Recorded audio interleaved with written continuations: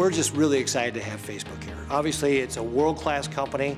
We think they picked the right location for their data center here. Nebraska's never seen anything like this. I'm just excited to see the doors open, the lights turn on, and see so many months of hard work come to fruition. You know, Papillion has started out as a very small pioneer town, and now we're in 2019 and we're getting larger. We're just going to continue to grow.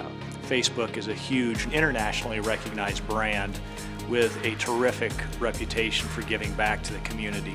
So to have an organization of its stature, of its brand, of its cachet in our backyard is a really big positive deal. The physical impact of just the buildings themselves as they've been coming out of the ground has been huge. People come up to me and they say, hey, what the heck is being built out there? I never envisioned working for Facebook in the Midwest. I could not believe that Papillion was going to get a Facebook data center. The sheer number of construction workers on site, seeing all of the tradesmen at work, before we're even taking traffic, before we're even up and running, we've already made a huge impact here in Nebraska. Just driving down the Highway 50 corridor and seeing these immense buildings really changes the landscape physically. The greatest thing about Nebraska, if you want to start a business or expand your business here, is our people.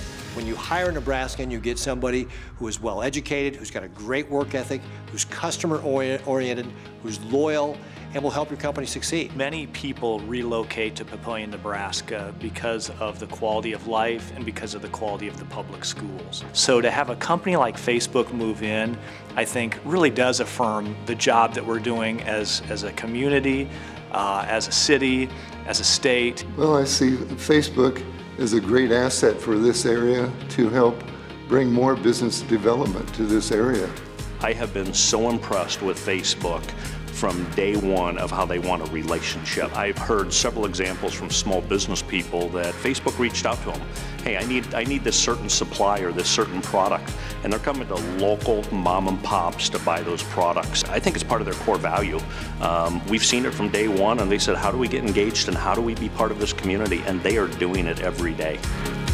We have made a commitment to only function off of renewable energy. Now, obviously, it takes a lot of energy to run a data center.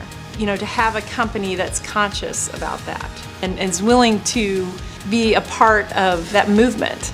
It's not just about Facebook, it's about really how do we make sure the whole world is better. And that's one of the things I think is great about having Facebook in our community is they're really that community-minded organization. Certainly, Nebraska is open for business, so I'm anxious for the future between Facebook and the state of Nebraska.